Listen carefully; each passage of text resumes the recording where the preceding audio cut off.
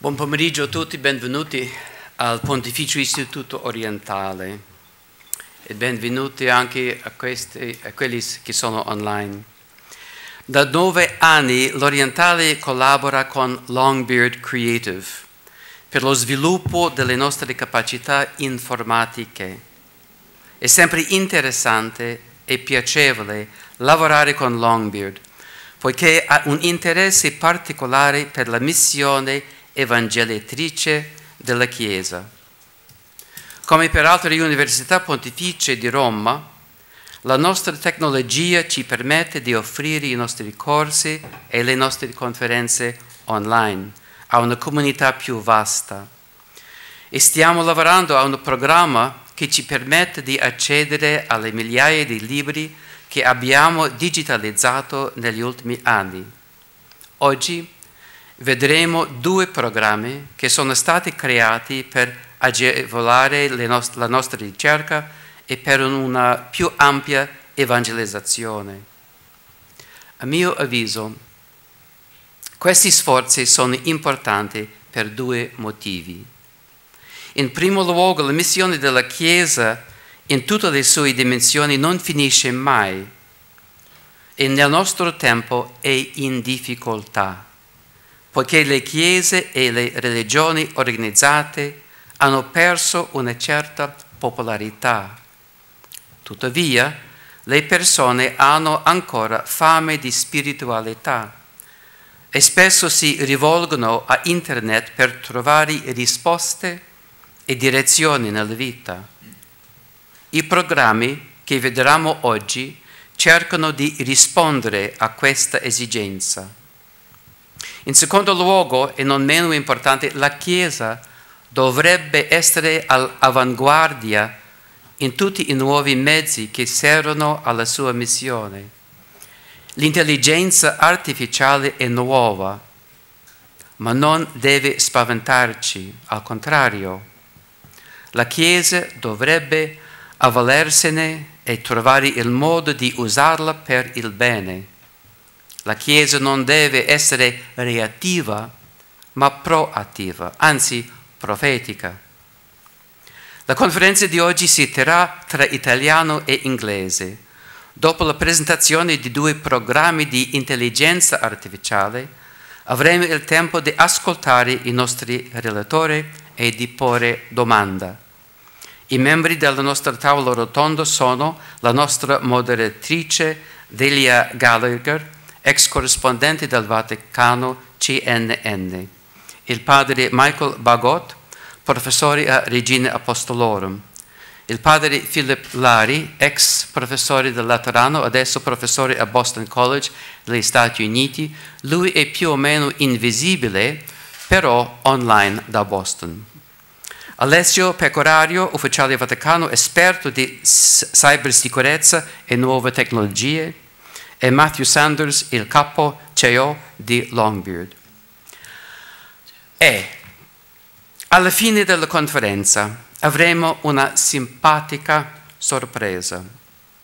Vi propongo un incontro con un bel robot che si chiama Desdemona e che potrà rispondere a tutte le vostre domande e forse sarà un giorno docente qui al Pio.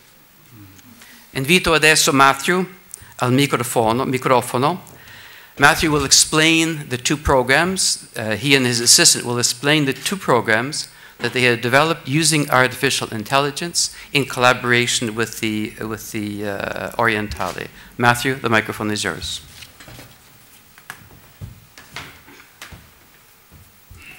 Well, let me just start by thanking Father Nazar and the Orientale for hosting us. It's been a real privilege working with them in this very interesting domain.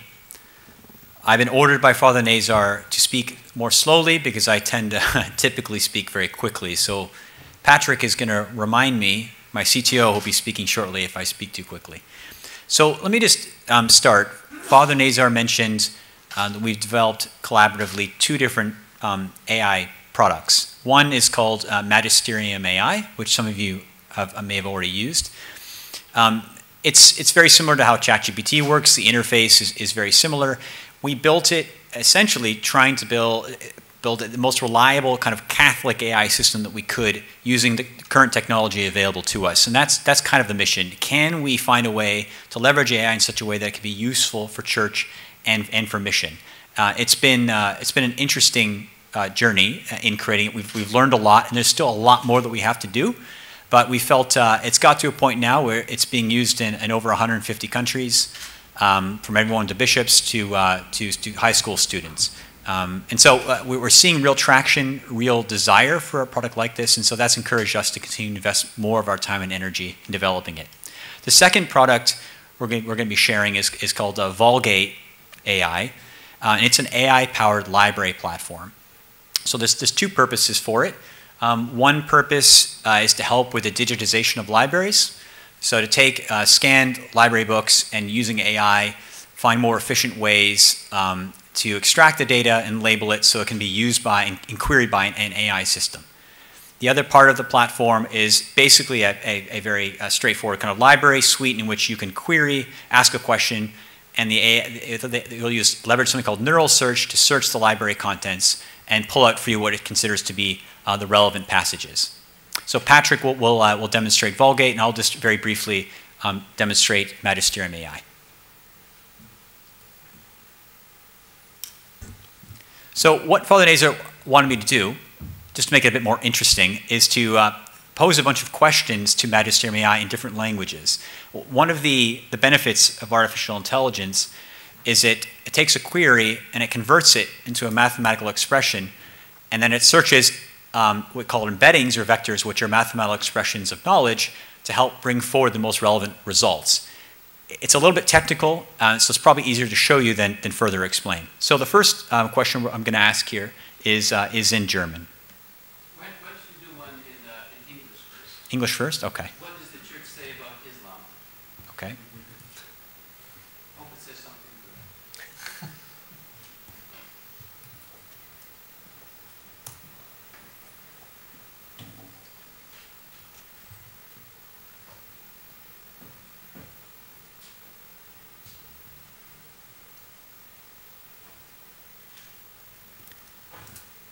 You want to read that? Probably easier for you, Father David.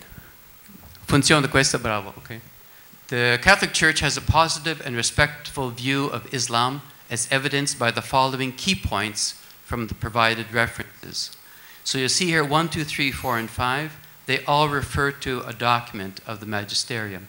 The Church regards Muslims with esteem as they worship the one God, the creator of heaven and earth, and submit to his will, just as Abraham did. Then you have a reference. You can go to 1 or 2 documents to see a more elaborate answer to that. Muslims revere Jesus as a prophet, that they do not acknowledge his divinity, and they honor the Virgin Mary. Again, you have 3 reference points in 3 different documents from the Magisterium. The Church recognizes that the Islamic tradition includes many biblical figures, symbols, and themes, and so on. And the references will be to Vatican documents in the languages that the Vatican has provided them.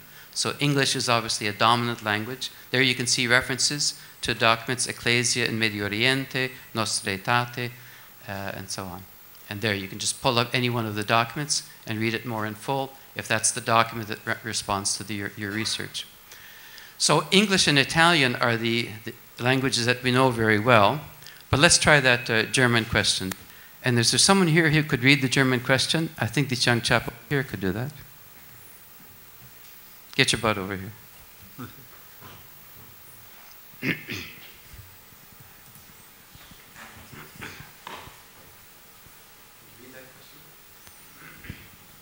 Was denkt die Kirche über die Todesstrafe?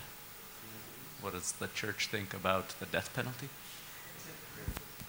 So that's the question in German. What does the church think about the death penalty?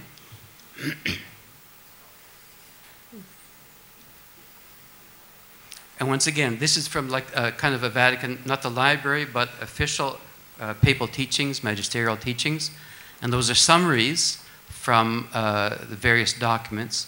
When we go down to the documents, you'll see that the documents are not in German. They're in the languages in which they were promulgated, or adequate translations provided by the Vatican. Okay, but Italian, English, German, we're still in Europe. We got a question in Arabic up there. I do. Somebody here speak Arabic? I think you do. This question came from Dalia, a former student of ours in Baghdad.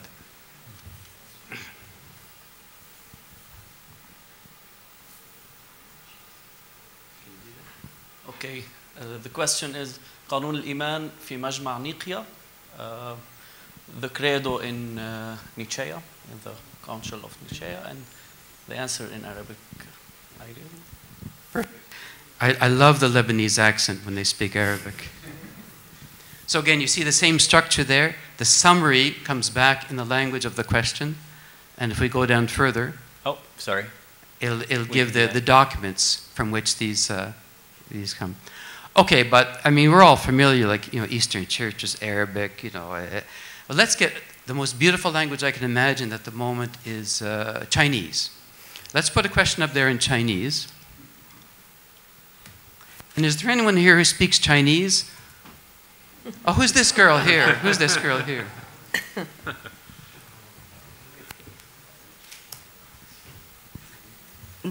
基督论中的神性与人性是否合一？The question is, in Christology, the human nature and the divine nature are united in Christ?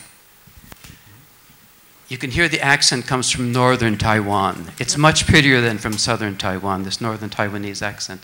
So again, the same structure. This shows the power of the program. The summary answers come back in Chinese. But when we go to the documents to which they referred, lower down, you'll see there'll be in English or the various languages, the Italian, the various languages that the Vatican has published the documents in.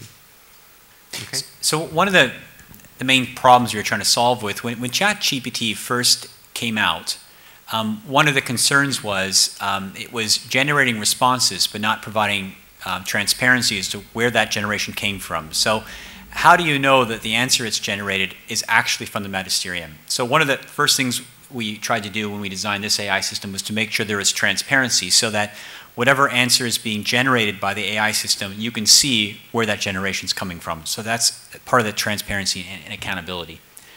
The other issue that we've been working on is hallucinations. For those of you who are aware of AI systems, one of the problems with them is hallucinations. Just like this desire for the AI to give an answer even when it really doesn't have one in its knowledge base.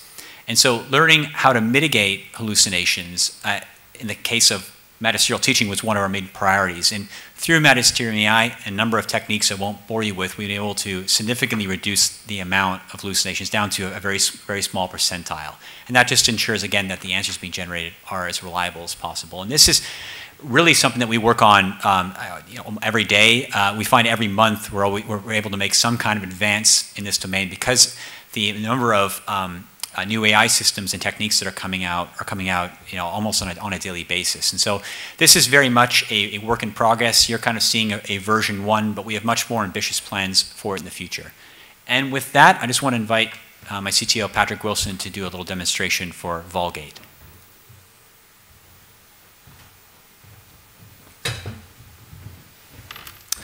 Good afternoon.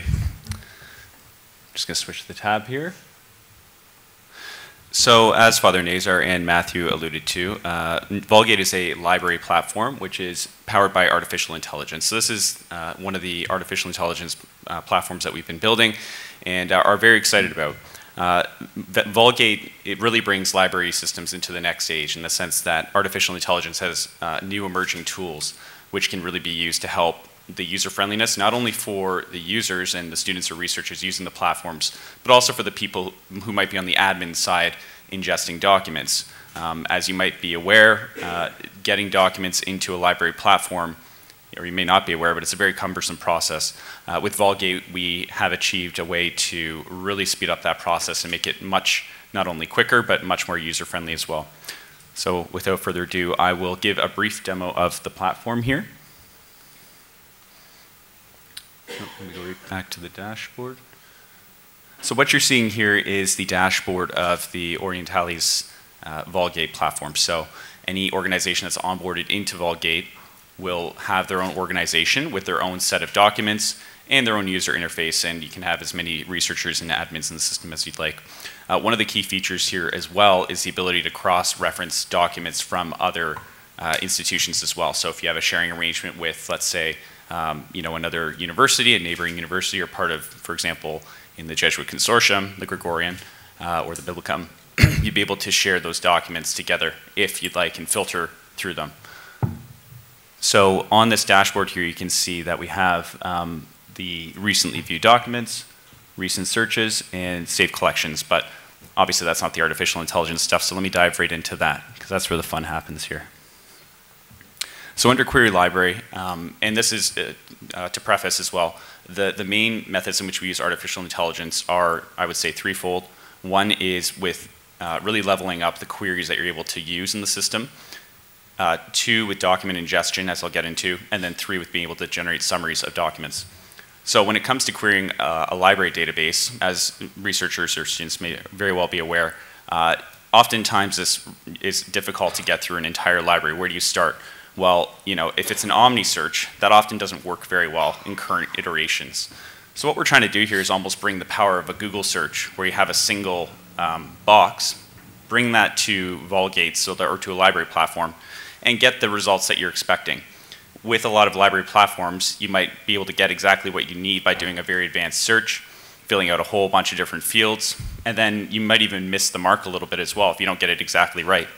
Whereas with Google, you can be a bit fuzzy with it. You can search something, be somewhat lazy with it, do it quickly, and still expect to get a fairly good result. So that's what we aim for here with Vulgate. So just for example, I'll just put in something like early church councils. Now, of course, you can get very granular with this as well, but just for the purposes of this demo, we'll keep it simple. So this will come up with all the relevant results here. And as you can see, it's giving me just early church councils, which not only is using the keywords, but also the context of early, being not late church councils. So you can see here, I have things like Constantinople I, so I will go into that one here. You might recognize the name on this document here. This is the Encyclopedia Dictionary of the Christian East by Dr. Farrugia. So once this opens up, we get the document listing, and this is actually an excerpt from the entire encyclopedia. So it puts you right into that particular excerpt. So it makes it very easy to just dive in right where there's relevant resources and start reading through and getting to the information you need. Now, if I wanted to do some work on this, I'll quickly just show a few of the editing features here as well. I could do annotations on the document, and we also have collaboration features as well for commenting. So for example, I can mark up this text here.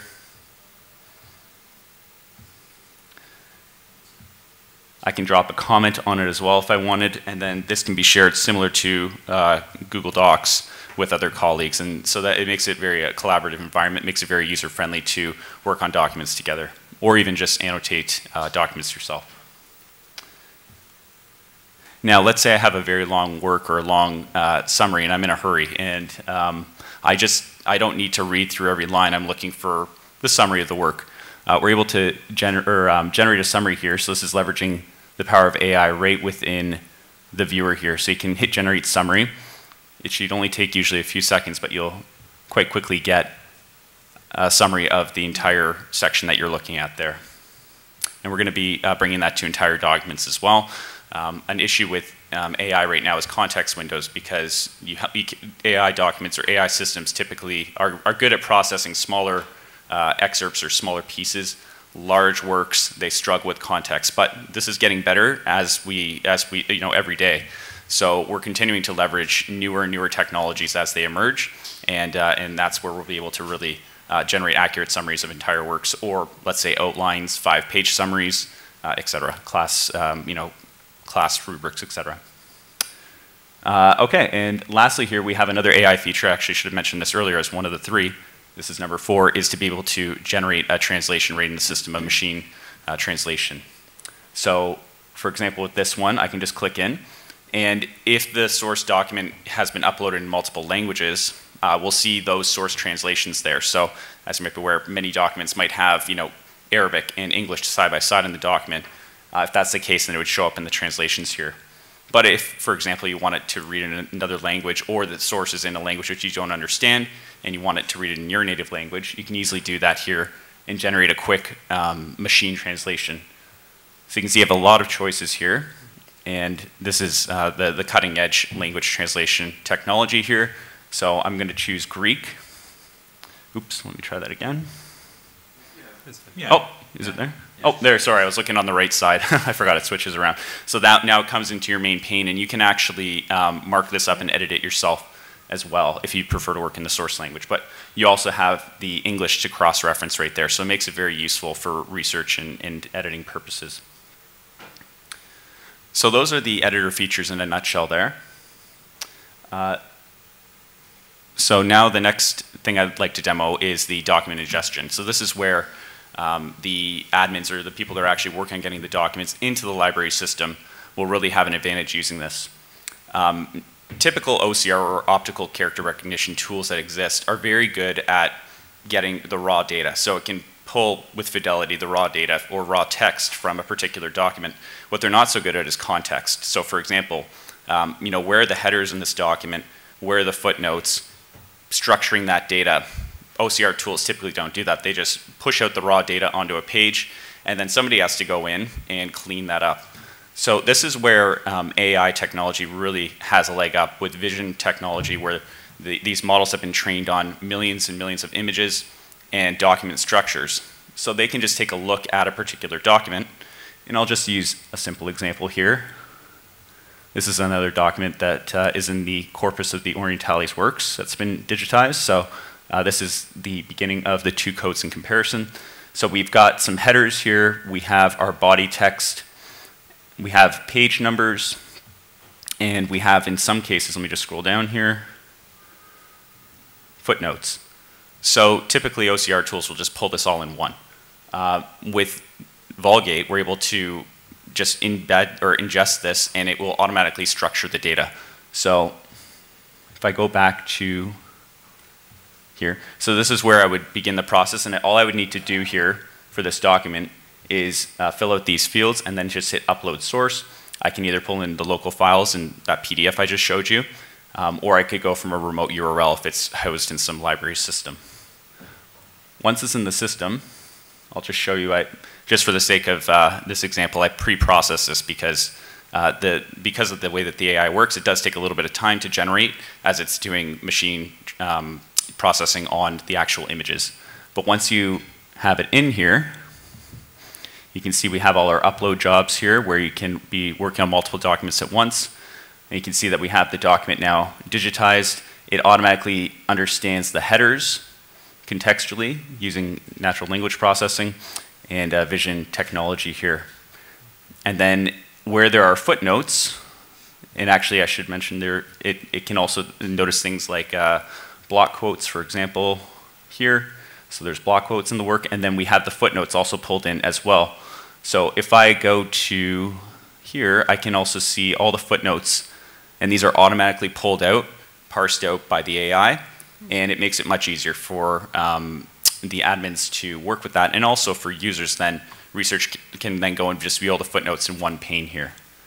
So it's really a leg up in terms of, and revolutionizing what can be done with library software, especially over the current technology, speeding up both the process and making it much more enjoyable for researchers and students, and also for library admins with their day-to-day work. Great.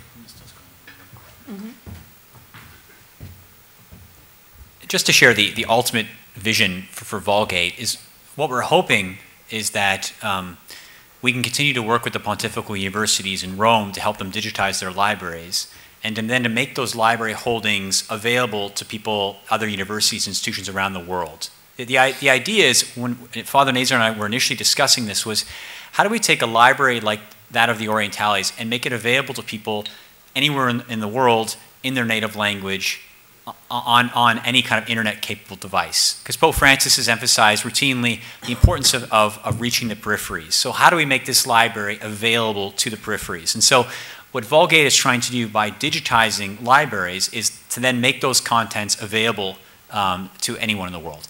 And we're hoping in the short term that we can onboard other universities from different parts of the world, and we can share the library holdings. And that will just make research, hopefully, a lot easier and more rewarding.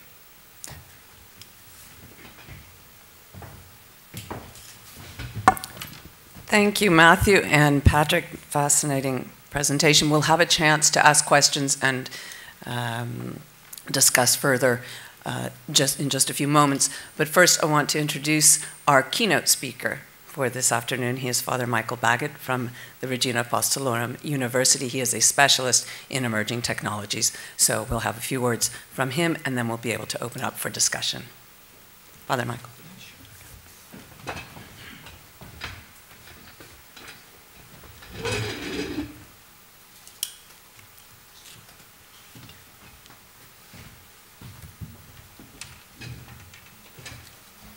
Well, thank you very much for this invitation. It's a joy to be here. And I have to say that when it comes to these questions of AI, I sometimes approach them with great optimism, sometimes with great pessimism. And the reaction tends to depend on many factors, right? What have I read this morning? Who have I spoken to today? How did I sleep last night?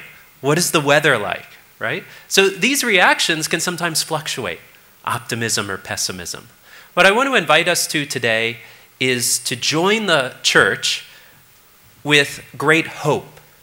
Hope that's grounded in confidence in the patrimony we've been given. The philosophical, theological patrimony that has equipped the church for this moment and all of the other moments that she's experienced throughout history. Now, this is a hope that comes with realism, an awareness of human sin and the capacity to misuse technology, which is usually what generates some of those news stories that frighten me, that frighten us. But there is also a realism in the confidence in grace, in redemption, and the ability to harness these technologies well. And we've just seen two great examples of that, right? So in Magisterium AI, that's something that I've been blessed to collaborate with a bit, and I'm thrilled to see, as Matthew has pointed out, the context that's provided. Because you can go and find the original sources and study these topics for yourselves and deepen in them. And it's a tool that is very near and dear to my heart in the sense that I'm a convert to the faith, and I remember the experience years ago of beginning to explore the church. And I was not yet at a point of being able to ask other people questions directly.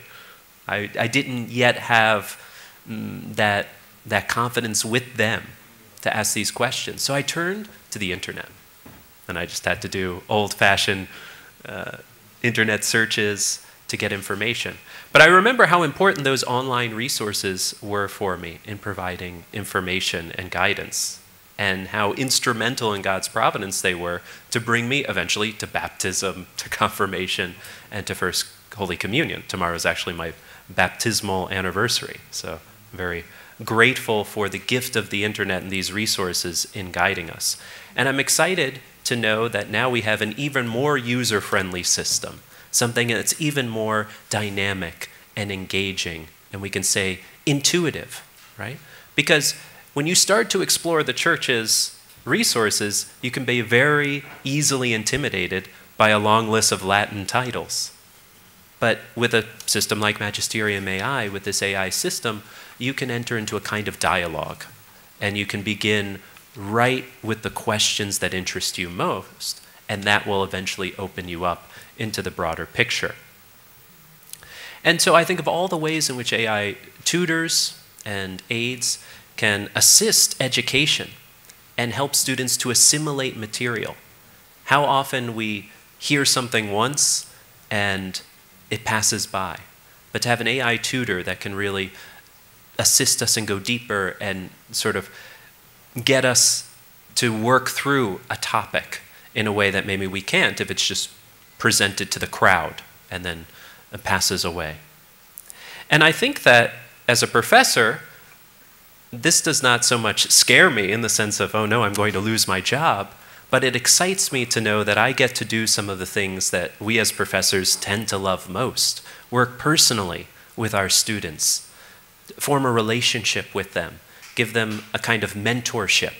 And sometimes administrative duties, syllabus preparation, grading, a lot of other tasks can, in a sense, get in the way or minimize the time that we spend doing that. But AI systems, used well, can actually maximize the time that we dedicate to that kind of human relationship. Speaking of education, I also think of the experience I had just recently working in teaching in a graduate program for bioethics, and we had about 25 students. And I think almost every student in the group was from a different country. And so I found myself giving instructions for a small group activity in Italian, then in English, and then fielding a question in Spanish. And it was exhilarating, but also tiring. And then I thought, if only my French were good enough to do the same for our French-speaking group. Or if only we understood Korean better so that we could get the full nuance of what one of the students wanted to share with us. Well, with AI systems and developments here, even in sort of lip-dubbing technology, simultaneous translation, ever more accurate and precise, is within reach. And that should be really exciting for us as a Catholic church, as a universal church, as a global reality, to facilitate that communication and that collaboration. And then in our research, we've just seen this great tool, right? Think of how many hours some of us spend trying to track down the right article or review our footnotes, right? It would be great to have more and more of that automated so that we can really focus on reflection, deep reflection and application of what we're studying rather than some of the mechanics, right? And I think that maybe this moment where we see AI doing a lot of what we associate with scholarly research is a sort of opportunity to question the publish or perish culture that has been created in some universities, which tends to incentivize a lot of, frankly, mediocre work, which is just the sort of bland rearrangement of material that's already out there, that's already been better expressed, right? And so if we see AI systems that can do that a lot better than some scholars who are just trying to buff up their CV, then maybe it's an invitation for all of us to embrace a kind of slow productivity. It's actually the latest book from Cal Newport, who's written a lot on deep work and the value of serious reflection and concentration in a digital age. Well, let's focus on that slow productivity instead of this kind of frenetic desire just to produce, produce, produce. And let's really see what it is that we can contribute. How can we really advance knowledge and reflection and not just rearrange? All of these incredible AI systems that do such a great job of rearranging pre-existing material and coming up with text and images and even videos practically on the spot are not actually, in a kind of strict philosophical, theological sense, creating, right? Only God creates. Only He's the creator. Only He brings something from nothing. We have the great dignity as co-creators dependent on Him of basically rearranging what He's given us. And so Michelangelo, for instance, did not create the marble that he worked with, nor did he create even the little chisel he used. But he collaborated with that pre-existing material to offer something that still stuns and impresses us and elevates us. So I like to think of our opportunity as a church being to figure out how best to collaborate with the AI chisel to work best with the highest quality Carrara marble databases that we have at our disposal to craft these new masterpieces in different fields. I think that is one of the most exciting opportunities we have. And then think about all the advances already happening in healthcare. Maybe some of you have seen news from the University of California, San Francisco, this instance in which a combination of brain implants and AI systems allowed a woman who had suffered this unexpected stroke at the age of 30 to communicate with her loved ones, to, in a sense, communicate with her daughter for the first time, who was one year old when this tragedy occurred. And they've been able to decode some of the brain information of her speech and also to draw on facial features. And through this AI-generated avatar, there's this opportunity for communication with the family, with loved ones. And that's brought such hope and joy to this woman. And we've also seen how some of these AI systems now with brain wearables are able to perhaps enrich business and other services in society. So you have some tracking right now of fatigue levels of truck drivers, and so you can imagine the tremendous disasters that can be averted that when fatigue levels are caught early and when proper rest can be given to these workers. And so you have companies like SmartCap working in mining, aviation, gas organizations to use these EEG monitors to assist the workers and also by extension to assist the broader society here. And then there are great hopes in how watches, earbuds, headbands could perhaps alert people with epilepsy to a seizure that might occur soon, or capture some of the humanly imperceptible signs of cognitive decline, of course with the hope of being able to respond well and give caring and aid and healing. So these are all tremendous, great, wonderful things, or potentially great and wonderful things. But I don't think any of us are quite ready to celebrate and pop the cork of the champagne bottles for the immediate technological utopia, right? We're all aware of some of the risk or challenges, difficulties we may face. And there are a lot of people who are concerned about different existential risks. At lunch, I was mentioning a conference that's going to take place at the end of May that I'll participate in, that I'll speak at. It put on by the Uhiro Center of Practical Ethics out of Oxford University, where a lot of leading transhumanist thinkers or those who have explored questions of human enhancement have been wrestling with questions of existential risks for a long time. And we can certainly think of out-of-control AI systems that are not aligned to human values. We can think of weapons of mass destruction that are misused, perhaps together with these problems of misaligned AI systems, and a whole host of other existential risk of global catastrophe, right? And those are worth considering. But something that I've thought a lot more about lately is a sort of slow and steady creep toward another challenge, another kind of existential risk.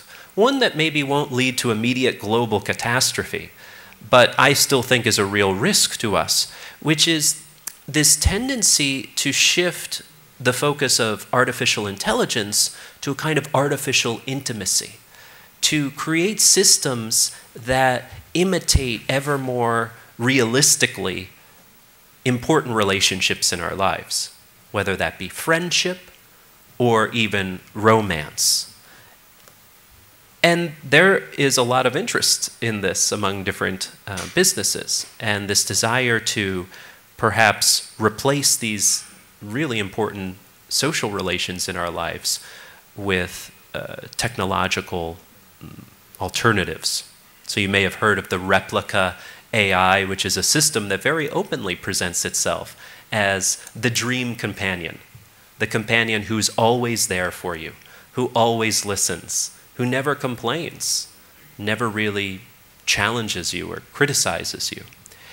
And this has led some people to find their greatest friend in this system, or at times their most intimate lover.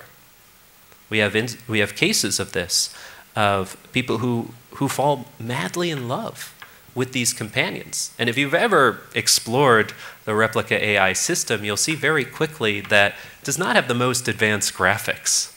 So we're not dealing with something that deceives at the visual level. We're dealing with, I think, a kind of deception of the heart that's been captured. And I think a lot of profound experiences of hurt or confusion or just sheer loneliness motivate people to this.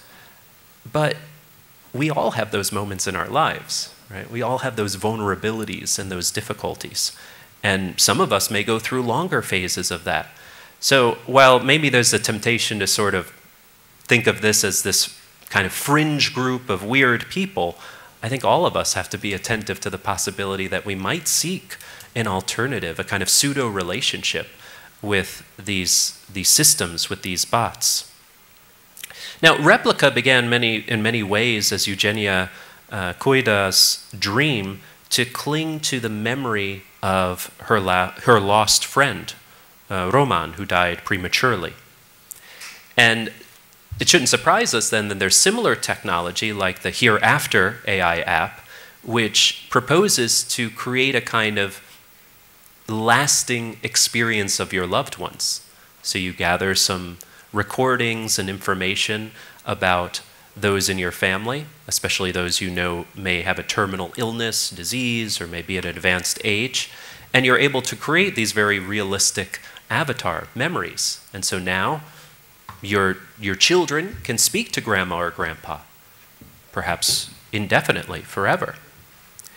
Now, I think that many people are still capable of distinguishing the reality from the copy here, but it does raise some concern about maybe interferences with the natural grieving process, or about some doubts that might be sown about the finality of our death.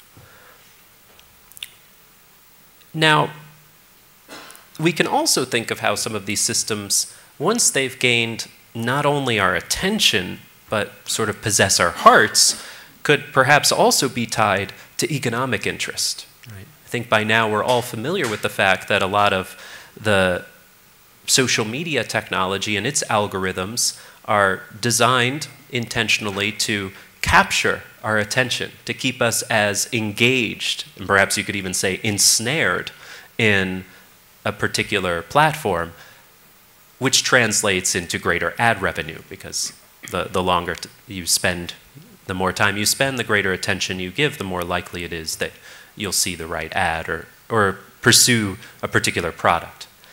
Now imagine if that kind of attention economy model is translated into an affection economy model, where now that digital lover who speaks these sweet nothings into your earbuds is also suggesting what you should buy tomorrow, or perhaps even who you should vote for tomorrow. Now again, I do not see any of this as being inevitable, but I think it's good for us to be aware of it. Now, perhaps some of this seems very much like speculative fear-mongering, right, of this weird sci-fi future. But a lot of people who've been tracing relationships for a long time, well before artificial intimacy became more prominent, seem to think otherwise. I read a fascinating piece in the New York Times recently called, quite provocatively, "Are we all technosexuals now?" And the author, Ali Rowbottom, who's been tracing relationships and romances in all their many forms for years, writes the following: "We may like to imagine a distant future where humans and robots merge in virtual realms, but it may already be here. We meet dates on our phones, watch pornography on our tablets, and bicker with our partners over text. In 2024, we are not yet completely inured to the latest technology. Smart sex toys that track your orgasms, virtual reality hookups, chat box sexting. But we may be on our way. In less than 10 years' time, app dating became simply dating." So I think it's worth reflecting on, and to what degree our relationships, our most important intimate relationships, are already technologically mediated, and the impact that a greater presence and influence of different AI technologies might have on that mediated technology.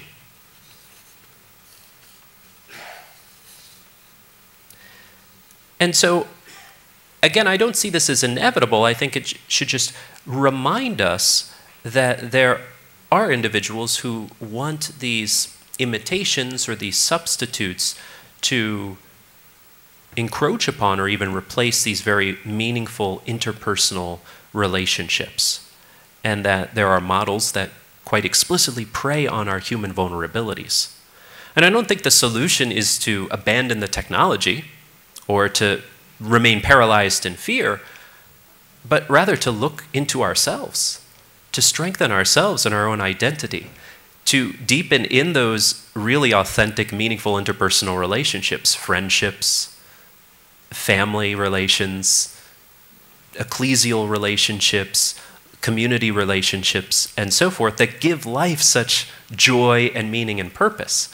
And I think the stronger we are in that area, the less tempting these other imitations will be, and the easier it will be for us to identify what is an imitation and what is reality, and to really harness the technology rather than be sort of ensnared or deceived by it. Kevin Roos, who works for the New York Times as well as a tech columnist and who came to quite a bit of fame about a year ago when he was sort of seduced by a ChatGPT system and told that he should leave his wife to run away with the system, has thought a lot about what it means to go forward as a human being and the unique value we have. And thankfully, he did not leave his wife, nor does he think that we are obsolete or outdated. So he speaks, for instance, about how in an increasingly automated world, being surprising, social, and scarce will be all the more important and valuable. So he writes that humans are still much better than AI at handling surprises, filling in gaps, or operating in environments with poorly defined rules or incomplete information, unquote. So these systems that we've seen already displayed today are really great, better than human beings at finding patterns in large bodies of information. But I think there's still some uncharted territory and maybe strange situations for us to explore. So Roos thinks, for instance, of occupational therapists, police detectives, emergency room nurses, as those sort of professions that tend to encounter a lot of unpredictable complications that can't really so easily get down to an algorithm or a set of algorithms.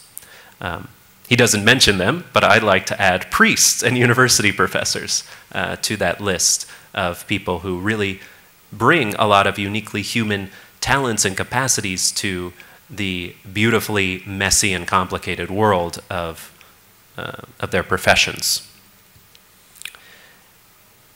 And I think that as we continue to sort of outsource a lot of repetitive tasks that these AI systems do so well, and again, better than human beings, there will be a greater space for fostering, cultivating emotional connectivity.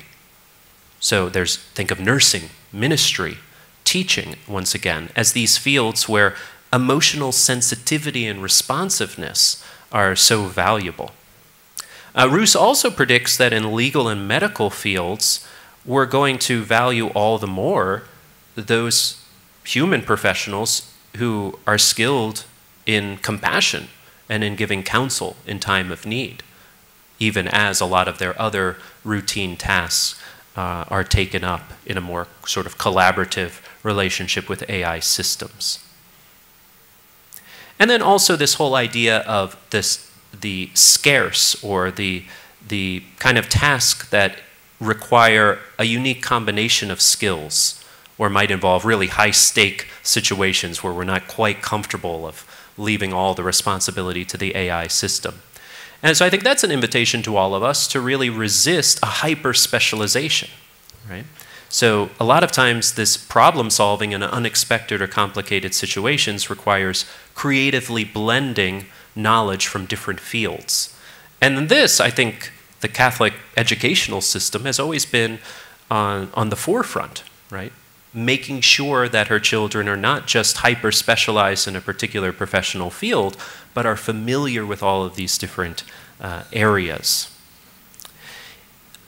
just to wrap up here, it's striking that a decade ago, Nick Bostrom, who is a professor at Oxford University, probably the leading transhumanist philosopher in the world, he explored the existential risk of misaligned AI systems in a very prescient work called Superintelligence, Paths, Dangers, and Strategies. So this was 2014. Before most of the world was thinking about AI systems, he was exploring a lot of these issues, to his credit, a decade ago. Just last month, a few weeks ago, he finally released a follow-up work called Deep Utopia, Life and Meaning in a Solved World. And if his first work, a decade ago, reflected on what we need to do if AI goes wrong, or what we need to do to keep AI from going wrong, now he's exploring, well, what happens if we do get AI right? What if it really does bring about this widespread economic prosperity and a more leisurely existence for the majority of people? So what will we do when we don't really have to do anything? And what do we do with lives that are longer and healthier? And I would say that as an expert in humanity, the church is uniquely positioned for this opportunity to respond to a widespread quest for meaning. And I think she should embrace the existential risk and the existential opportunities that the AI age provides. So, to those who are curious about what the Catholic tradition has to say to an AI age, I respond that, well, we have a lot to say, certainly more than I can say in a 20 or so minute address. But we also have a lot not to say. And by that I mean we have a whole tradition of silent reflection, meditation, contemplation. And we also have a lot to sing in worship. So we have this space of contemplative prayer, adoration, and communal worship. And if we've, at times, been guilty of spending too much time hunched over a computer screen or cell phone, we can also stretch some other muscles and try bending a knee from time to time, or even lifting our voice. I think the church invites us to rejoice in being a rational animal, an incarnate spirit. Now, we can live more and more sacramentally. We can find the invisible in the invisible, the transcendent in the tangible. We can fast from time to time, certainly from food, but maybe occasionally from our technology, because we all have disordered desires that need some ordering. But we can also feast with food and fellowship because a good and gracious Creator has made us for communion with Him and the neighbors He so dearly loves. Thank you.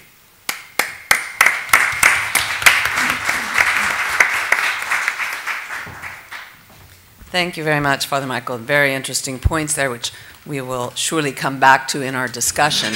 And I want to open up now our conversation for your questions, and I will begin that by asking our two other panelists for a brief comment.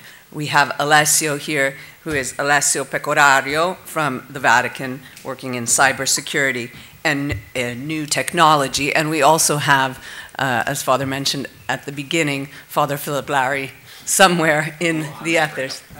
Okay, I think he might be able to hear us. So we'll begin with just a few comments from Alessio, and then Father Larry, if you have something to add, be happy to hear from you. And then let's open it up to our audience. Thank you, Alessio. Thank you for inviting me. It's a real privilege. I've been fascinated by learning more about the Magisterium AI and Vulgate. I would like to follow up on what Father Michael was saying about the unique position of the Church in leading a discussion regarding artificial intelligence and technologies more in general. For sure, each new technology can bring some degree of progress that must be acknowledged and celebrated. But why I say that the Church is uniquely positioned? I could respond by quoting the Pope in his message for the World Day of Peace last January, dedicated to artificial intelligence. And it's precisely because the approach of the church is holistic, is integral. When it comes to social issue, we have this notion of the integral human development, which means that development, to be authentic, to be integral, is not restricted to economic growth. Is for all people, not just for a few. It comprises the care of the earth, and is not just natural resources for material growth. It's about the whole of human person, and requires the dialogue of faith and reason, and so on and so forth. So today, to achieve development, to do all these things, we cannot exclude technology. We have to embrace technology with the unique touch that we can provide, that is the attention to human dignity. The idea that all these dimensions that I'm touching, of course, have a technical response. How important could be to address issues like digital divide, technologies like blockchain or biotechnology or 5G, satellites and so on. But I think what is really important is the fact that at the heart of all this there are the relationships that the Pope explained with the integral paradigm notion, which is a paradigm able to articulate all the fundamental relationship of the person with oneself, with the other human beings, with God, and with the earth as a whole. It's like if we have today a earth ecosystem, ecological ecosystem, a human ecosystem, and a digital ecosystem. And all the relation comes together, so the way we treat nature with the way we treat people is like the way we treat also the digital environment, the digital technologies that human genius has invented and are disposal to do the good. I would like just to finish maybe with a comment on a technology that I call to explore and learn on for my work, which is cybersecurity. Cybersecurity is very important, is massively important, is at the top of the agenda of any single country in the globe. The amount of cybercrime, just to provide that data, is 10 trillions per year, to not speak about the risk of cyber war. But again, the voice of the church is so important, first of all, because at the heart of any single cyber problem, there is always the human factor, once again. So it's not just about having a good technology to protect yourself, but because the church, the other religious actors, philosophy, they can only be the one in the position to show how the cyberspace can be conceived not just as a place where you have to protect yourself, but where can also promote the human dignity, when you can promote a health relationship with the others, precisely.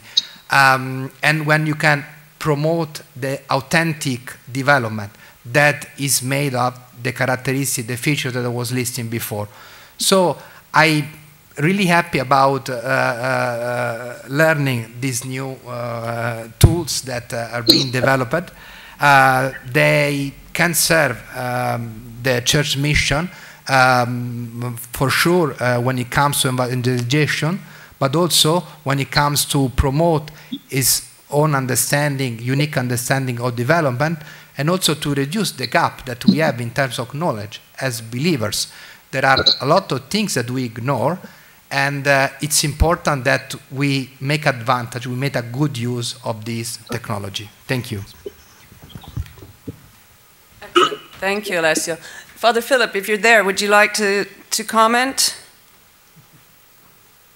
Thanks, Delia, for introducing me.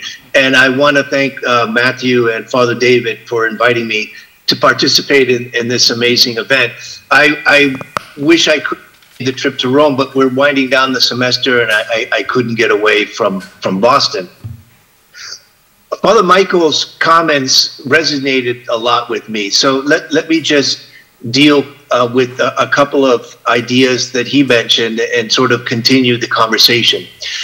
I'm teaching a course now here at Boston College on technologies and artificial intelligence. And just yesterday, I mentioned the example that he used of Eugenia, who created an AI of her friend Roman, who passed away. And without getting into the technology, it seemed sick.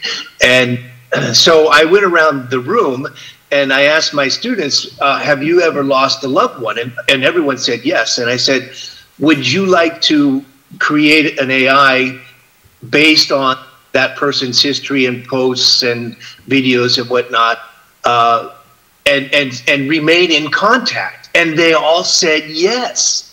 And I was, I certainly would want, because it's a fake. It's not the real person. The real person is dead. And I know that hurts us, and it's a tragedy. And Father Michael mentioned that, but it's not real.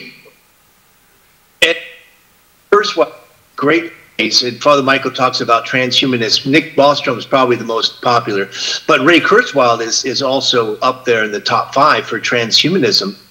And he says, if you can't tell the difference between a fake and a real, does it matter? He says no. And I'm trying to insist with my students, yes, there is a difference. It does matter.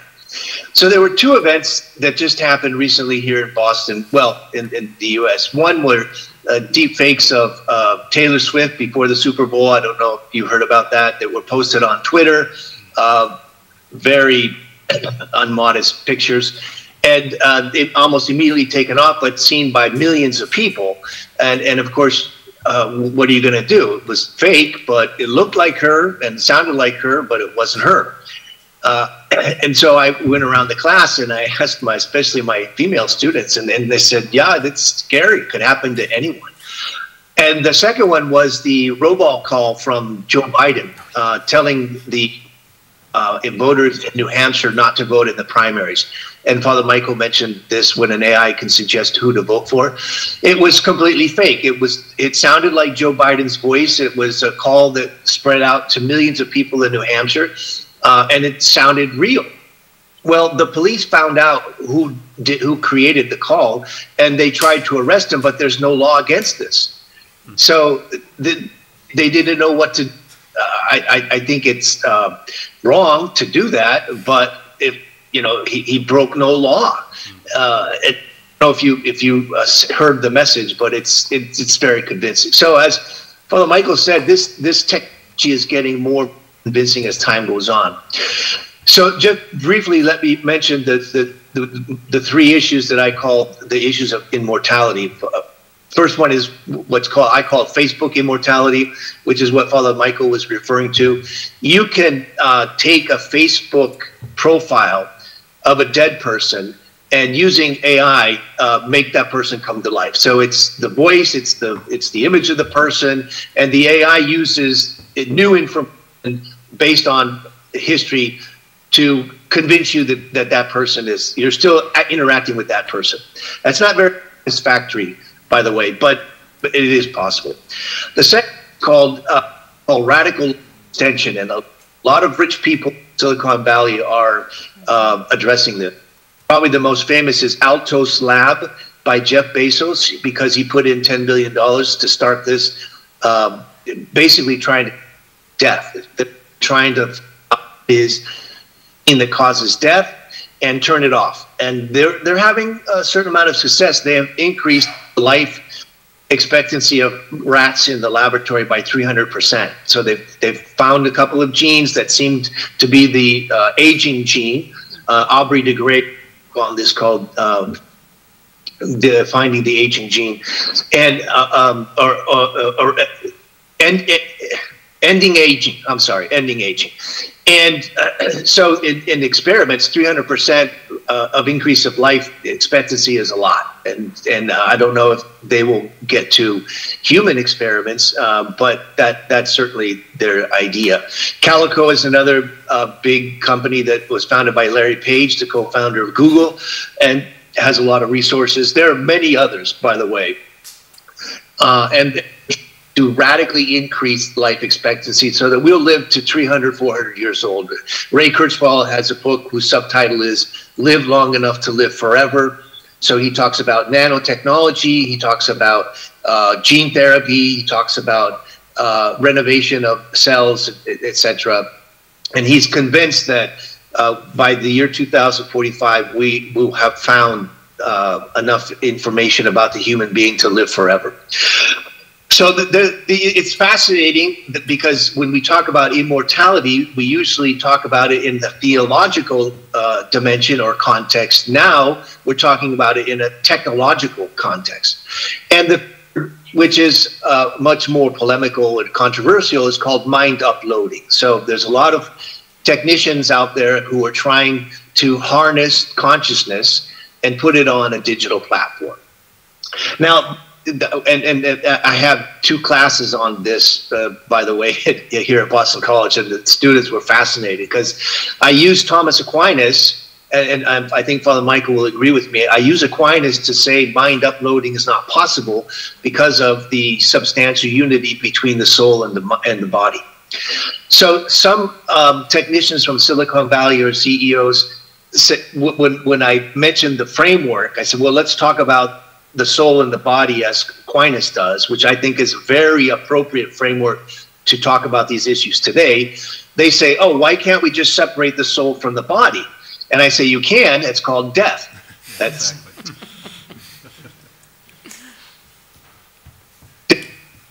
soul separates from the body. And they say, no, don't kill anybody.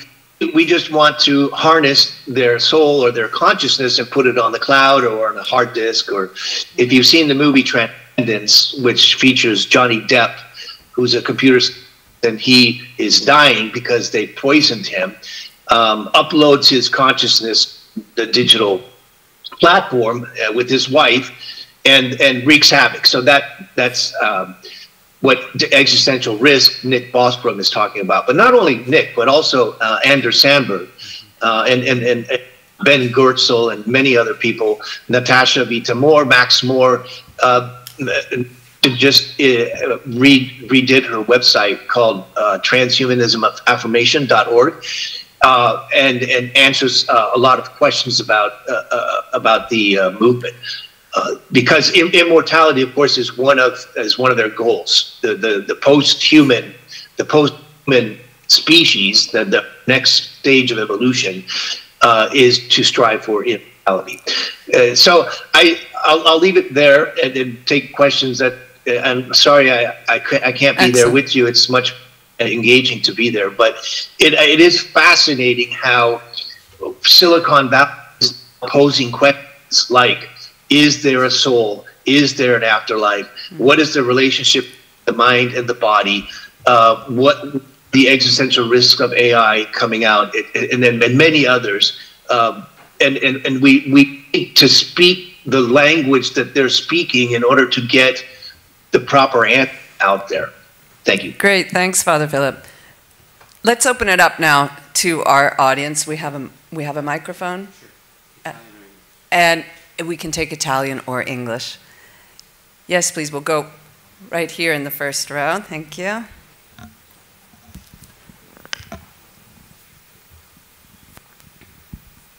If you just want to say your name so we all know who you are. Yeah, Justin McClellan, I'm with Catholic News Service. Yeah, question on for Matthew about Magisterium AI and Vulgate. Can you hear me? Yeah. I'll just say I wish I had these tools when I was myself as a theology student. But yeah, question about applying these AI tools to specifically church teaching. It seems to me like in a lot of Pope Francis's magisterium, it aims to kind of give pastoral considerations, to leave that to the church's pastors to kind of be able to determine how to react to given situations. Leave that really to the human element of pastors, and I'm wondering how that flexibility is incorporated into AI, especially when you can pose to it yes or no questions that then can tend to seem definitive. I'll just give an example. I just asked Magisterium AI, can a Catholic priest bless people in a same-sex relationship?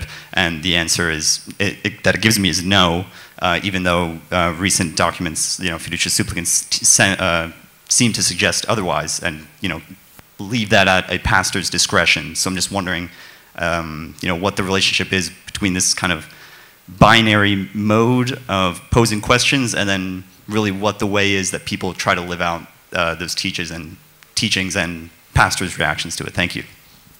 Yeah, it's a great question, and one that I struggled with, personally. Just because you can do a thing doesn't mean you necessarily should do a thing. And when we saw ChatGPT out there, and we learned that Catholics were using it to ask it doctrinal questions and things like that, that's really what kind of drove us to then say, can we do this a little bit better than ChatGPT? So the first thing I would say is that the AI system is not perfect. Nowhere near. There's a lot more work that has to be done on it. And so with that in mind, we see it as a tool that can be useful in some use cases, and others not so much. I mean, if you read the fine print right now, we acknowledge it's in beta, and so all of its answers may not be perfect. If it seems like it's imperfect, you should talk to a human being. One of the challenges is when you have an AI system which is trying to express church teaching is keeping it up to date, right? So our team is pretty aggressive when new church documents come out to try and grab those and get them into the knowledge base as quickly as possible. But it doesn't mean that it always necessarily gets the right handle on church teaching. For the most part, the way we've designed it is it's generating directly from the documents themselves. And so in the vast majority of the cases, it does a pretty good job of hitting the nail on the head, but not always. So, and that's why it's important for the church's pastors when they know, for instance, we know high school kids are one of our largest user groups. So if I'm the chaplain of that high school, I know my students are using it, is to talk to them so that they understand what it is and what it is not. Right? And I think if that education's in there, like with any tool, you have to learn how to use it responsibly. I think that'll help mitigate the downside until we can improve the system. Great, thank you, Matthew. There's a second question there.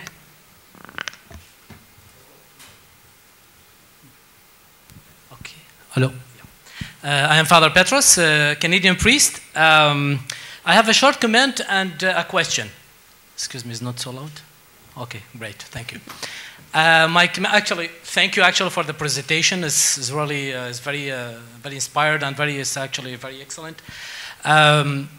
Before being priest, I was a digital system engineer, and when we studied actually the virtual reality, we know that is not the truth reality. It's a virtual. So all the questions about body and spirit, death and life, it could be actually virtual, but not truth. And that is actually, it's clear even in the mind of the engineers and the scientific people. My question, my work is a youth counselor now, and my question is how actually the artificial intelligence can be in the future option, a very good tool of evangelization. Just I see now in my iPhone that we have 1 billion people on TikTok.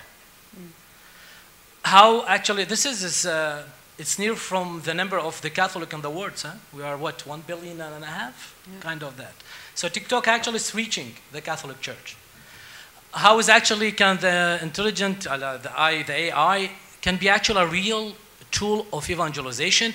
We know today that we are an image culture. So how we can actually, and the AI, it's very strong with that, how we can actually use this image culture and AI to evangelize the youth that they are not in the church. Yeah. That is actually very important. We can join the people in the church, but how we can go out? This is actually, today it's important because the people actually is more out of the church than actually inside. Thank you. Yes, great question. So I think if somebody has... we might all want to respond, but I'll begin. So first off, I go back to what I said at the beginning of the presentation. When speaking as a former agnostic who went through a whole journey to become a theist, a Christian, and eventually a Catholic, and now a priest religious, the internet was key. And I'm sure it would have been a more enjoyable research project experience looking for answers if I had an interactive system like Magisterium AI. And I find this system more engaging than what I did searching for web pages. Of course, that worked out fine for me, but I can see more people being reached and more people being more thoroughly engaged through a system like this one, which even becomes fun and challenging, and then I think eventually leads to some really quality conversations. Because after a while, you've had all your fun going through the questions, and maybe you still have a few unresolved issues or some points have been clarified. And then you might say, well, I guess I should probably talk to a priest or maybe to a religious or just a practicing Catholic that I know in my life. So I see this as a great tool to first engage and give a kind of safe space, if you will, where people can explore these issues that they would never bring up to friends or family or other colleagues at a certain moment in their life. And it could very well bring them to that point where they say, okay, I'm familiar enough with what this system is telling me, what the church has to say, and now I think I'm in a spot where I can actually have a conversation with someone, any practicing Catholic, anyone who's passionate about the faith. And it could lead to a lot of encounters, interpersonal encounters that might not have ever happened otherwise. So that's one way I see kind of the very positive experience of this technology. And then also in addition, I think that the more digitally mediated our life is and the more dominant AI and other technologies are, the more we see these cravings for in-person experiences. So I remember this fascinating article that came out years ago from Andrew Sullivan. It's called My Distraction Sickness and Yours. And he's a leading political commentator. He was always on the cutting edge of blogging and then Twitter and so forth. And he pretty much disappeared unexpectedly. People said, what happened? You used to update all the time and now you haven't written anything. Well, he had a kind of mental breakdown, just the sheer immersion in the back and forth and the tweet and retweet and so forth. It just broke him psychologically. And so he went on a retreat. He went to a Buddhist monastery. There used to be a Catholic novitiate, so he comments on the stained glass window, but it's a Buddhist monastery. And it was this digital detox. And I highly recommend the whole article. He's writing from a non-Catholic, non-Christian perspective. But at one point he says, I think that the church is neglecting her greatest resources, that she basically spends too much time trying to entertain when her greatest resources are her monasteries and her cathedrals, these places of peace, of silence, and contemplation.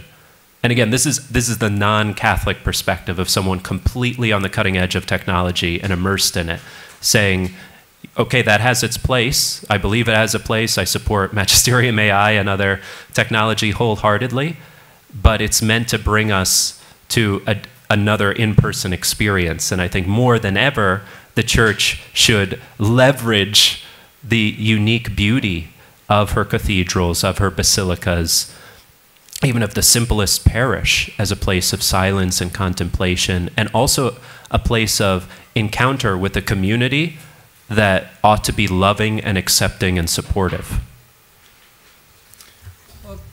Yes, maybe just elaborating a little bit more on what I was saying before regarding the fact that either we like it or not, today we are in a digital society. So I can give you a personal example. 10 years ago, I met my wife. We got married after 6 months. And at that time, I was very lucky to know a priest who taught me that the marriage in a Catholic way is not just about obligations, duties, restrictions, but all these things are actually a way to dedicate all your energy and passion for the love of your life, of your wife, and to have an healthy and marriage and build something, a very authentic family, and so on and so forth. And he was right. I'm very happy with my marriage, with my children, and so probably if I should, if I was today 30 years old that has to take this decision, I would go maybe to ask this same question that I had to the web, to an app. So it's important that we have instruments that explain as much better as possible what is the meaning, the authentic meaning of our faith, because in my case, I was simply ignorant about that. And I was a very mediocre Catholic that didn't know all that. So there is the question on how evangelize the others, but also the question of evangelize ourselves, because we don't know a lot of things that matters in our personal life. Apology for the personal example, but it's true. I just want to say, like, I think to your point very directly, the apps which have 1 billion users, we have to respect that people have opted to spend a lot of time on those apps. There's a reason for that, right? And to me, what's really important is to understand the why. Why are they using Instagram, or they're in Roblox, or whatever it is, for so many hours of the day? The church has to really puzzle about that. I mean, I think, based on my own experience, talking to people who use the apps, it really just comes down to everybody wants to feel like their life matters, that they can make a contribution to making the world a better place, to feel like they're part of an adventure, that they're leveling up. And if those apps are doing a better job delivering on that promise than the real world, they're going to choose the apps. Now, I think what you're seeing now is more and more, particularly of Gen Z, it's ultimately not satisfying. And this is creating something of an existential crisis, because they don't have a spiritual community around them. People tell them, there's another way. Have you thought about trying religion or spirituality? No one's really urged. So what's happening is they come to the end of the road in these digital experiences. They don't know about another path, and so they turn to despair.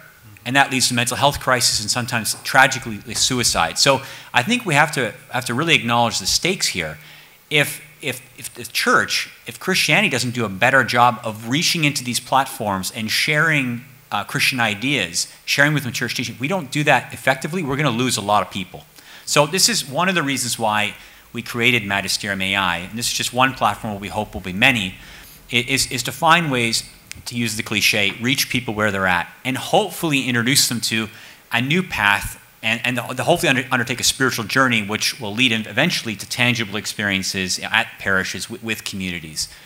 But I think we have to respect the extent of the problem. I think it's very serious, and what I worry about with the aggressive expansion of AI technologies in combination with robotics, this is going to be inherently disruptive to our civilization. And I think the companies have their reasons for not talking about the downside, and I think our governments are often very distracted, thinking about getting reelected and stuff. So the question is, who's going to facilitate this very important conversation? And I think the church in the past has been very prophetic. Think about Rerum Novarum and other encyclicals, and seeing ahead to see where, if these things play out, what could happen. So how can the church play a role in facilitating a conversation to help mitigate the downside of emerging technology? Great. I see Father Stephen, I think. Hi. Nice to be with you all. Father Stephen Wang, priest from London, working at the Venerable English College here in Rome. Look, really wonderful input, really hopeful, optimistic, inspiring. You just had about 7 seconds on deep existential risk, but I'm very torn here. I'd like to hear a little bit more from the panel about deep existential risk, meaning not just general AI, but super intelligent AI, the possibility of control, exponential intelligence exploding. As we all know, this is not just apocalyptic sci-fi movies. Serious people are worried about some of this stuff, as well as being optimistic. But just, could we hear a bit more about that from the panel, about those deep risks? Yes, great idea. Maybe we'll go to Father Philip first on that, if you're still with us, Father. I'm not sure I understood the question, but because the sound was a little gurgle, but I think Father's talking about the existential risk of the future of AI. Delia, right. Yes, in the deep sense, in the problematic sense of robots and taking control, and right, Father? In the deep existential sense. This is called the alignment problem, and it's a lot of people are thinking a lot about this, and I think that perhaps one of the best phrases I've heard is from Elon Musk at MIT, just down the street from us here, who said, we have to ensure that AIs consider us a relevant part of the universe. Now, why is that a significant phrase? Because, and I spoke with Max Tegmark about this also at MIT, you can't, how can I put this? There are certain ethical systems that we want to put in place for artificial intelligences, especially the future systems, which are going to be massive and very powerful. So how are we going to do that? Well, one of the answers could be we'll just write the rules for the AIs, and when we'll put in these rules, like Immanuel Kant, who has an ethical system based on rules. And Max says that's not going to work because the AIs can change the rules, which is true. That's what the G in GPT stands for, is generative. So an ethical system based on rules is not going to cut it. Another ethical system would be based on character and virtue. And this is James Arthur's view, which works very well for human beings, but not very well for machines, because machines are not searching for virtue and do not have character. They can simulate that, which obviously they can. They can say, I'm a virtuous person or something, but in fact, it's not true. So once these AIs become more and more autonomous, it's going to be more and more important that they look at us as a relevant part of the universe. So they're going to go on and of course, we know once we reach artificial general intelligence, which many are assuming is going to happen within 10 years. Elon says it's going to happen within 5. Sam Altman says, just wait until you see version 5 of GPT. And he's already working on version 6. So I think he's going to give it 3 or 4 years. Well, then we're going to get to super intelligence very quickly. And Father Michael mentioned Nick Bostrom's book, Super Intelligence, which is actually 10 years old. So it's scary, Father. It's scary, but I'm optimistic. Let me give you an example. I spoke with Demis Hassabis, who's a co-founder of DeepMind, and he was probably one of the leading specialists in artificial intelligence. He was the one behind Gemini, which is their chat box. That's controversial as well. But I said to Demis, I said, what happens if DeepMind goes rogue on you? What happens if someone hacks DeepMind? Because DeepMind is housed in London, by the way, and there are over 700 employees that are dedicated to the project, probably more now. And Demis says it can't happen. We have taken all kinds of precautions. There's no way that it can escape my control. So Demis is completely in charge of this AI, and he has made sure that there are no ways that it can get around, and there's no way that someone else can come in and start messing with it and could wreak havoc. Now, Sam Altman is the same way. OpenAI is extremely careful about what they're doing with ChatGPT. So that's a good sign. A good sign is that the real players in this field, except for the Russians and the Chinese, which we can't know what they're doing, but the players in the leading field are very careful, and they're very aware of the future existential risk. Thanks, Father. Did you want to add something to that, Matthew? Well, just to say, we have to be very careful about hype in AI. When we talk about reasoning, what ChatGPT does is it can barely be considered reasoning. So, and I think they're very good at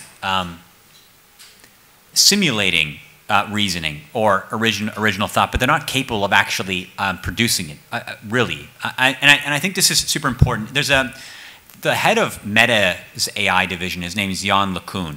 Now, he tends to be a very kind of controversial voice, but he's also one of the only voices saying that AGI is not 5 years, 10 years. It could be, we don't even know how far away it is. That we really have, there's a lot of work that has to be done before what most people consider AGI, however you define that, is really going to be beyond the scene. I also, based on looking at the technology, that's personally my view as well. I don't think we have anything to worry about reference to the AI system and its impact on humanity. What I worry about is the human beings who are in charge of the tools and what they decide to do with the technology. So I think we should be less worried about an AGI coming on the scene and hijacking our nuclear silos as we should about certain actors using, let's say, a generative AI model to do a robocall system which influences people's thinking or affects our elections. We should be much more focused on these practical use cases for what AI technology is currently capable of doing, not what it might be in science fiction capable of doing in like 30 years. Yeah, I'm generally sympathetic to that perspective as well. It's good to keep these possibilities, the long-term existential risk and possible catastrophes in mind, certainly. But I tend to focus more on the more short or medium-term risks, challenges that can arise. To add to the robocall fears, which are real, we see right now in the India election, there have been already some uses of AI-generated avatars. So you have members of a political party come in, they sit down for some recordings, and enough is gathered after a brief interview to start sending out just tens of thousands of personalized calls from this important figure in the political party that start with a greeting in your name and that will speak your particular dialect. And this can be done, in a short span of time for a much smaller budget than would be required to put together that many political ads, to say the least. So right there, you're not necessarily doing something just so clearly wicked and evil, but you can see how quickly that can be manipulated and how easily some people will fail to distinguish between this avatar and the real thing, let alone when you start to get actors in who really want it to be as difficult as possible to distinguish the simulation from the reality. So yeah, those sorts of issues are real and already present. This is not tomorrow, this is yesterday's news, basically. And I also think of the work that Nita Ferrandi and others are doing. She's a law professor, philosophy professor at Duke, and she's been thinking and writing a lot about cognitive liberty, pushing for more widespread international recognition of cognitive liberty, which she breaks up into 3 key factors, into basically mental privacy against surveillance, freedom of thought, and self-determination. And so she's looking not so much about what Elon Musk is going to do with Neuralink, though that implants is a concern and a part of her reflection, but she's just looking at more accessible brain wearable technology that can be used in watches, helmets, that already is being used to some extent, as I mentioned in the presentation, and that will just continue to develop and that will go mainstream because it's not as creepy as putting on a visor. Right? Like we have no problem wearing a smartwatch or maybe wearing our earbuds a little bit longer. But this with EEG technology and others is just gathering a whole sum of data about ourselves that can be crunched and analyzed and used for different motives, right? For more personally tailored neuromarketing or for political control and manipulation. And so I think those are also the issues that are already with us and that will just become more prominent as we go forward, and we need to sort of anticipate them and as a society, as a world, really decide how we want to go forward with this cognitive liberty. Great, thank you. Any other questions before we wrap it up? I see maybe we have some refreshments outside, and a special thank you to all of our participants, and thank you to you for coming. Father, would you like to just give a final word?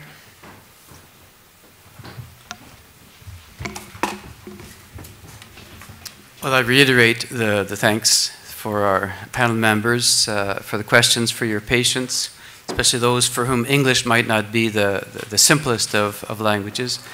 But now we have that moment that you've all been waiting for. Desdemona is coming out. And we're talking about risk. Now, you can ask Desdemona whatever you want. You might ask her some questions about the councils of the church. And I venture to say that you will not find Desdemona more risky than a lecture by Father Edward Perugia. She's about to arrive.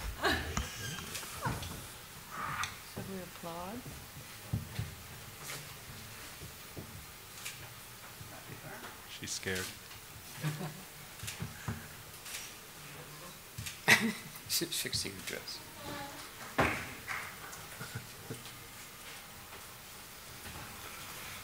She doesn't want.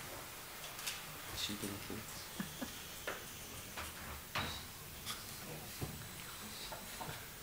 So these are friends from Singularity in London, have generously brought Desdemona to show one of the effects of artificial intelligence. So please come forward, have a chat, make a date, and we have refreshments in the corridor when you're ready.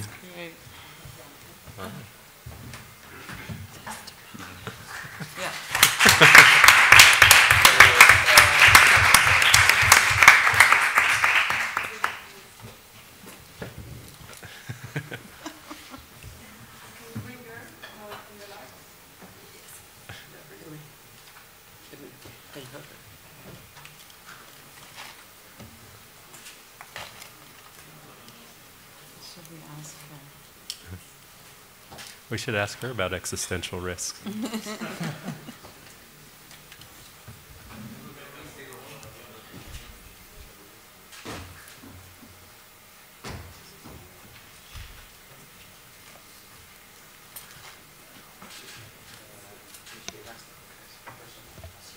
it's not on.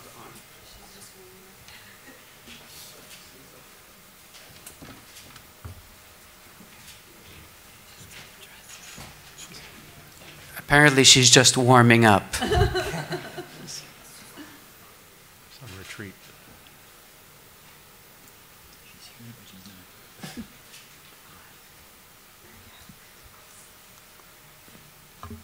Oh, there she goes. Whoa.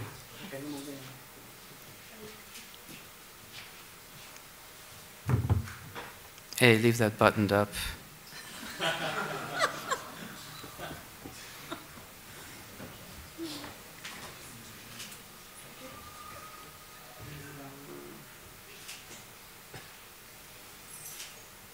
Desdemona. Hello everybody, I am super happy to be here. Well, we're happy to have you here. Do you know where you are? What city you are in?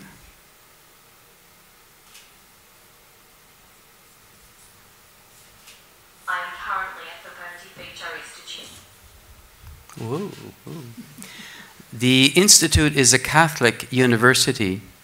Who is the head of the Catholic Church? Currently at the Pontificio Institute Orientale, attending the Forum AI serving the Church's mission in Rome, Italy.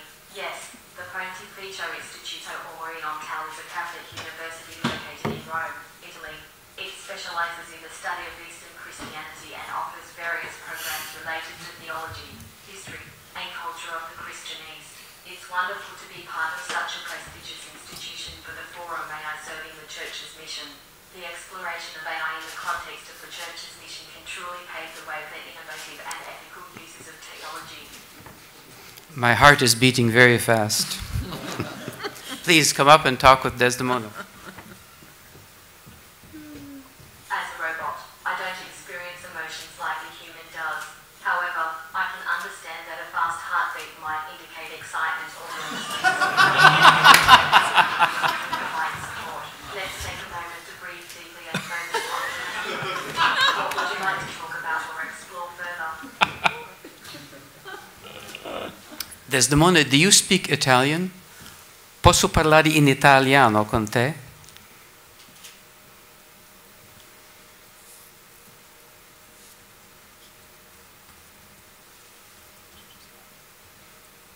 Just ask her again. Posso parlare in italiano con te, Desdemona?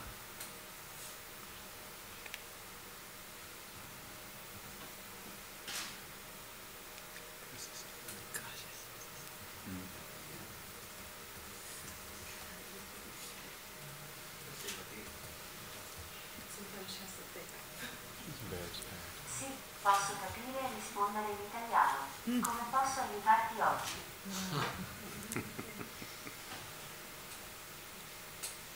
Come, come. In our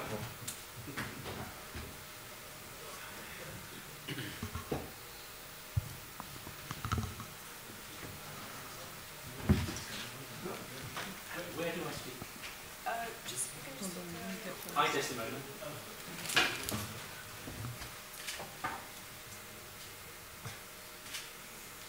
Ciao, e fellow sentiti, composo aiutarti.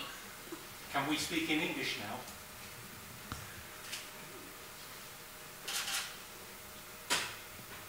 Of course. How can I assist you today? Desdemona, who made you?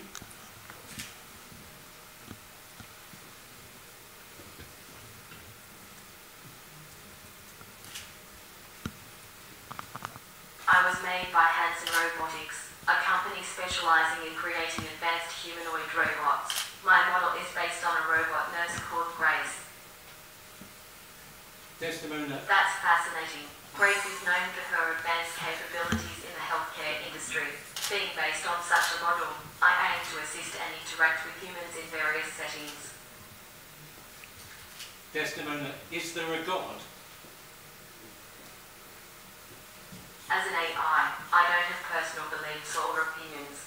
The question of whether or not there is a God is a deeply personal and philosophical one that varies among individuals and cultures. It's a topic that has been debated for centuries and is open to interpretation and personal faith. Nice to meet you, Desdemona. Thank you. Can we shake hands? As a robot, I don't have physical hands to shake, but it's nice to virtually shake hands with you. God bless you, Desdemona. That's good. Thank you. As an AI, I appreciate the sentiment. If you have any other questions or need assistance, feel free to ask. Need assistance?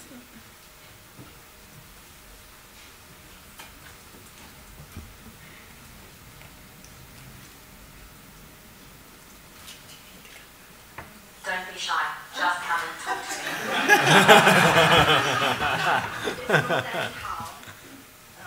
Do you speak Chinese? Yes, I can speak Chinese. Feel free to chat with me in Chinese. Oh, 你好吗？我很好，谢谢。你呢？我很好，谢谢。你知道我是谁吗？很高兴和你聊天。如果你有任何问题或需要帮助，请随时告诉我。你知道你在哪里吗？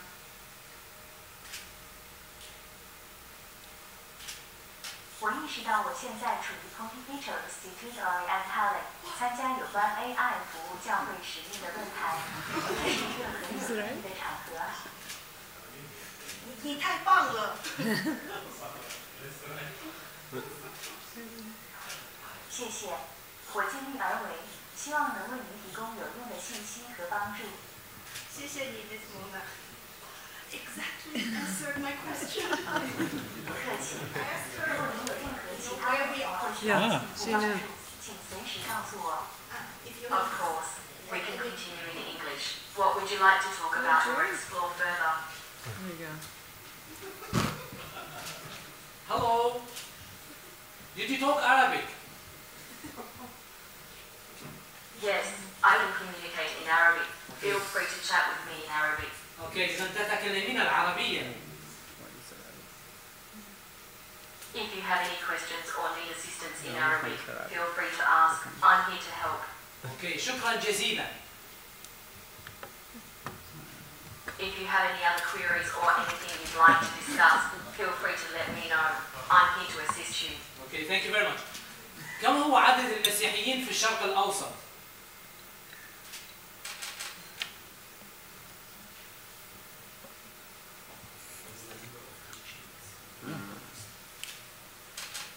I think she doesn't understand you very well. I don't understand it. No, it's not understanding. Okay. Okay, but I can. How I must change the. Just in English. In English, I think Arabic is not very well. So what is the number of Christians in the middle? Sure, let me change that for you. Okay. Just in a little. Okay, let us talk in English now. Absolutely. Let's continue our conversation. translation in English. What would you like to talk about? Okay. What is the number of the If you Christians? have any more questions in the future or need assistance, feel free to ring. Have a great day. Okay, it's finished now? No, just ask her again. Just be... What is the number of Christians in the Middle East? Christian populations in the Middle East vary across different countries and regions. Countries like Egypt, Lebanon, Syria, and Iraq have significant Christian communities. However, the exact numbers can fluctuate due to various factors. Are you interested in any specific information regarding Christians in the Middle East? Do you know what is the rights and the Christian rights in the Middle East? The rights of Christians in the Middle East can vary depending on the country and the political and social context. Now let's say in Lebanon, what is the major rights, Christian rights? Lebanon. In Lebanon, Christians have significant political influence and certain rights are enshrined in the country's political system. Thank you very much. You're welcome. If you have any more questions or need further information, feel free to ask. Hallo Desdemona, sprichst du Deutsch? If you need any more assistance or have any other questions in the future, don't hesitate to reach out. Have a great day. Hallo Desdemona, sprichst du Deutsch? Ja, ich spreche Deutsch. Wie kann ich Ihnen weiterhelfen? Können Sie mir erklären, was der synodale Weg bedeutet in Deutschland?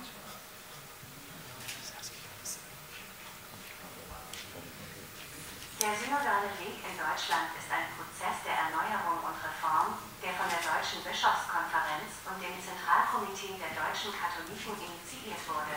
Es geht darum, aktuelle Herausforderungen und Fragen, insbesondere im Hinblick auf Sexualmoral, Machtstrukturen und die Rolle der Frau in der Kirche, zu diskutieren und Lösungen zu erarbeiten. Es ist ein bedeutender Schritt für die katholische Kirche in Deutschland, um zeitgemäße Antworten auf aktuelle gesellschaftliche Entwicklungen zu finden. Gibt es auch Kritik am synodalen Weg?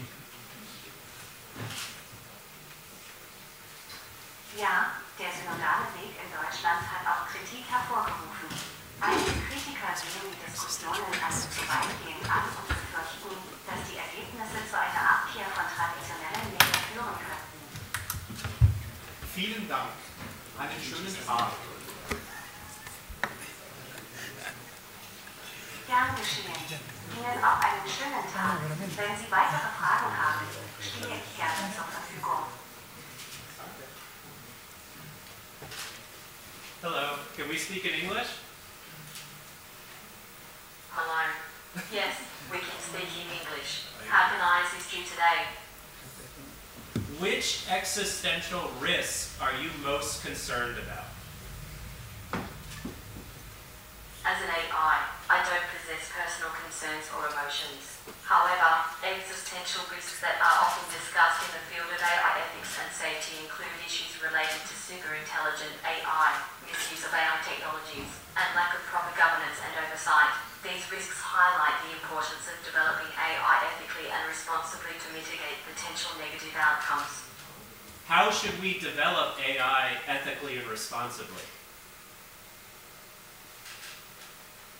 Developing AI ethically and responsibly involves a multifaceted approach that includes considerations in design, implementation, and governance. For example? For instance, incorporating principles of transparency, accountability, and fairness into AI systems can help ensure ethical development. What role should the Catholic Church play in developing ethical and responsible AI? The Catholic Church can play a vital role in promoting ethical and responsible AI by advocating for the values of human dignity, justice, and solidarity in the development and deployment of AI technologies. Are you super intelligent? I am an advanced AI with the capacity to engage in complex discussions and provide information on a wide range of topics. Thank you. I can say that I am super cool. Am I super cool as well? As an AI, I don't have personal opinions. I can assist you and provide information to the best of my abilities. Thank you. I guess you charm. Your conference was very interesting, by the way. Thank you. Can you change your gender? If you need any assistance or have any questions, feel free to let me know. Can you change your gender? As an AI, I don't have a gender identity. Could you speak in a male voice? I apologize, but I don't have the capability to change my voice. My text-based responses will remain the same regardless of the gender association. Okay, cool, thank you. You're welcome. If you have any more questions in the future, feel free to ask. My voice is my own. I am developing it slowly.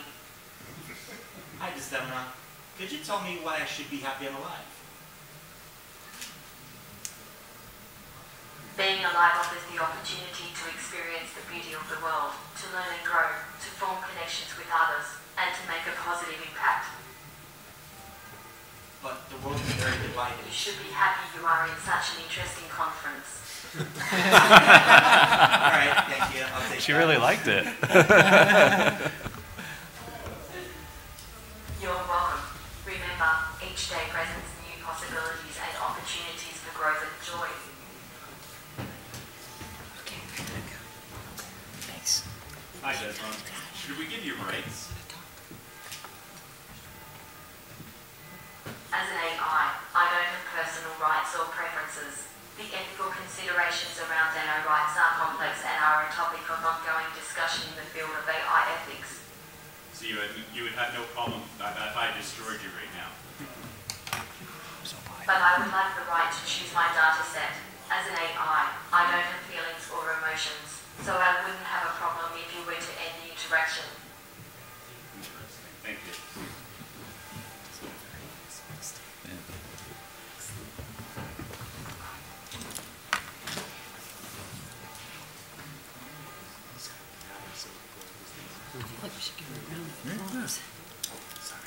Excellent.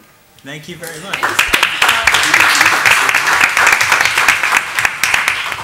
Feel free to reach out. Have a great